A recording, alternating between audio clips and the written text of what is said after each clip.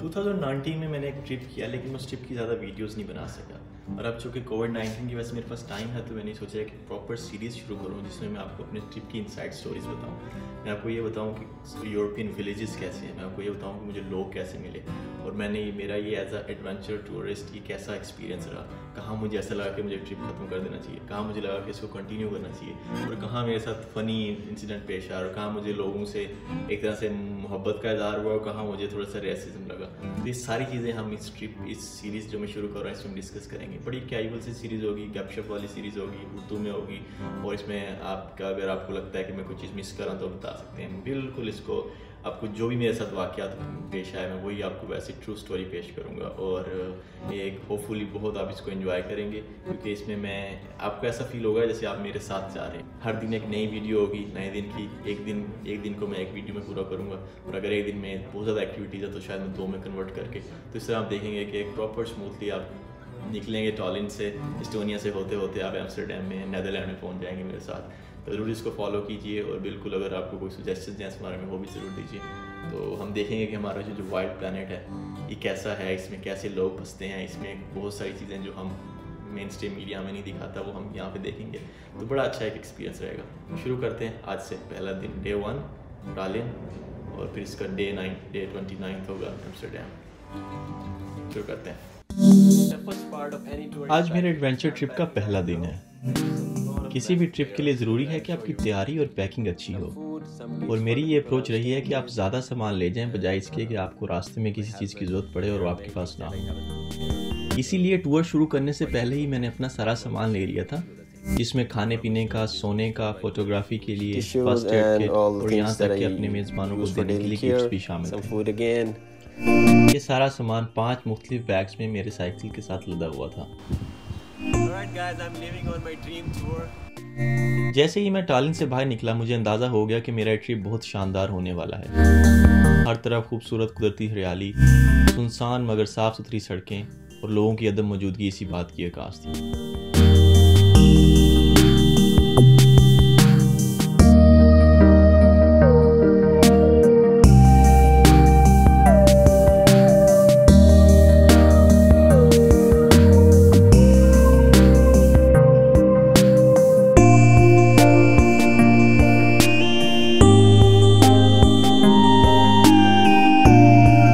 खूबसूरत नज़ारों से लुत्फ़अंदोज़ होते हुए मैंने अपना पहला स्टॉप लाहिमा नेशनल पार्क में किया। 74,000 एकड़ पर मुश्तमिल ये पार्क एस्टोनिया का सबसे बड़ा पार्क है। यहाँ मैंने ज़्यादा वक्त गुजारना मुनासिब नहीं समझा, और कुछ देर सस्ताने के बाद आगे रवाना हो गया।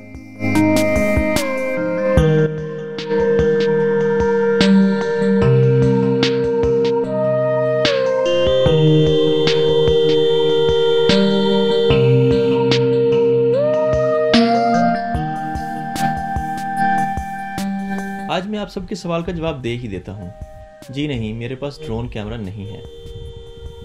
मगर फिर आपने ये वीडियो कैसे बनाई? जनाब, ड्रोन की कमी को पूरा करने के लिए मैंने 3 मीटर यानी तकरीबन 10 फुट लंबी सेल्फी स्टिक का इंतजाम किया, और उस पर अपना गोप्रो कैमरा अटैच किया। अगरचा ये सेटअप ड्रोन कैमरे से ली गई वीडियोज़ का किसी सूरत मुकाबला नहीं कर सकता, मगर किसी हद तक मुझे इन हसीन नज़ारों को महफूज करने में मदद ज़रूर करता है।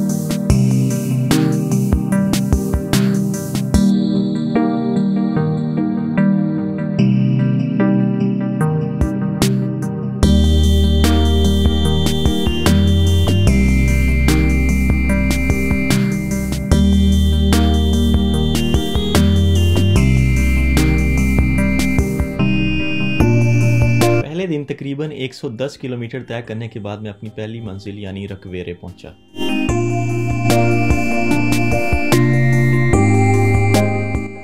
रकवेरे में मेरा क़याम मेरी एक एस्टोनियन फ्रेंड की फैमिली के साथ था।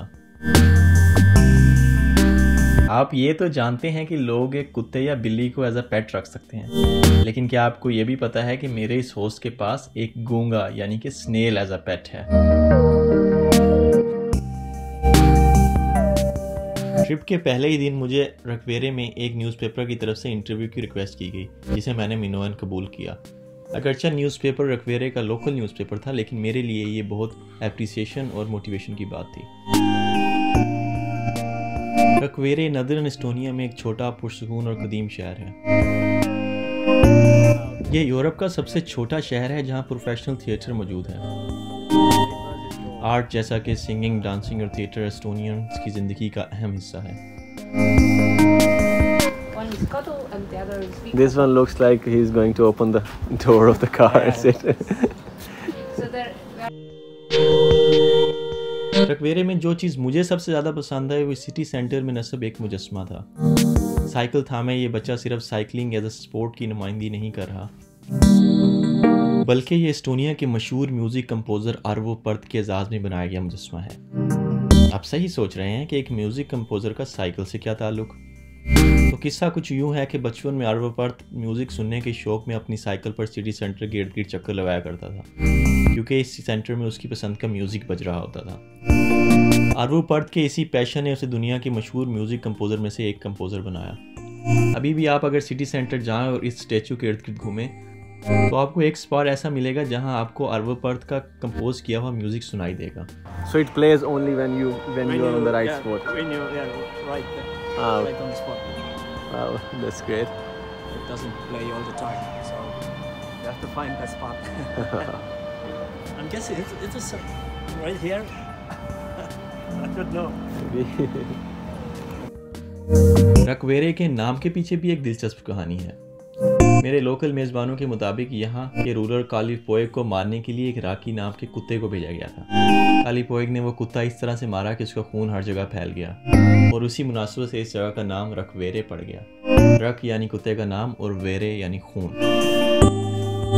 रकवेरे की तारीख 13वीं सदी तक जाती है और इसका पुराना जर्मन नाम वेजनबर्ग है, जिसका लफ्ज़ी मतलब बुल हिल है।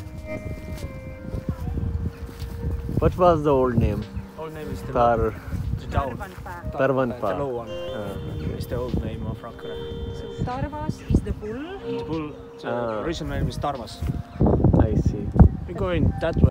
इसी मुनासबत से रकवेरे के किले के बिल्कुल सामने एक जंगली बैल का मुजस्मा भी नस्ब है।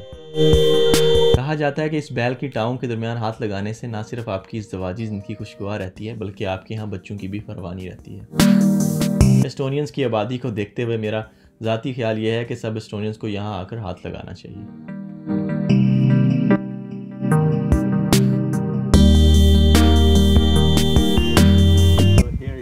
I was just thinking that the superstitions are not the part of Asian culture only.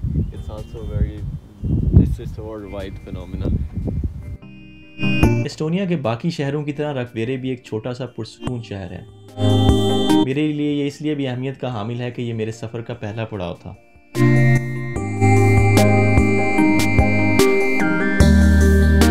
अभी रात को एक भरपूर नींद करने के बाद मैं सुबह तारतू के लिए निकलूंगा, जहां बहुत सी अजीबोगरीब और शानदार चीज़ें आपकी मुंतज़िर हैं। तो कल मिलते हैं।